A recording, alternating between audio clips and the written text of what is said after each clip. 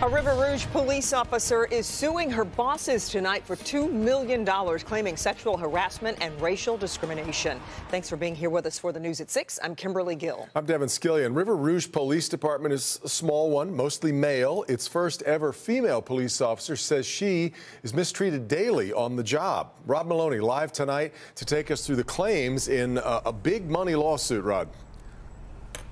Yeah, Devin, you know, I want to make a correction to what I wrote there, and it's that she says she was the first ever black female police officer in the department, but the lawsuit says that they want $2 million because she has been relentlessly harassed by her management, by the chief, and by another one of his officers who is a supervisor for her. And it's also a situation where police officers there are both police officers and firefighters, and she said her life has been miserable trying just to do her job. It's just become unbearable at this point. Officer Rosa Holly started with the department as a police dispatcher and did the job for 4 years.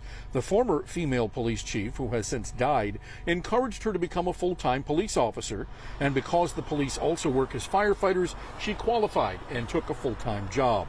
But she says her life changed for the worse when the new police chief, Roberto Cruz, took over. It's like 1930 Mississippi. Attorney Michael Fortner represents Officer Holly along with attorney Anthony Adams. He says that she's getting racially disparate treatment and worse, getting sexually harassed as well. She's got tons of text messages and from superior officers threatening her, on the other hand, asking her out for dates and making sexual suggestions. And so what she's gone through, no woman should have to go through in today's day and age. Officer Holly claims the department's leadership deliberately punishes her for things she didn't do, like take police equipment home, shortchanged her on clothing allowance, and then cited her for not wearing proper uniform clothing, and even improperly accused her of misusing the police gasoline card.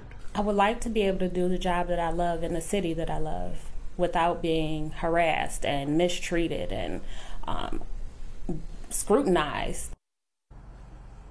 Now, one of the things she also says is that she, as a female officer, does not have separate quarters, that essentially she has to change clothing in with the men. There's no woman's room there. She says she has to go home in order to do all of that. Now, to be clear, we went directly to the River Rouge Police Department. I went into the police department and asked for the chief. He was in a meeting. Then next door in the building, we went to see the mayor.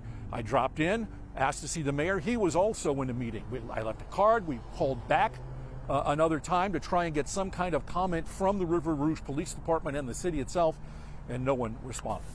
Reporting live in Southfield, Rod Maloney. Back to you. Yeah, all right, Rod.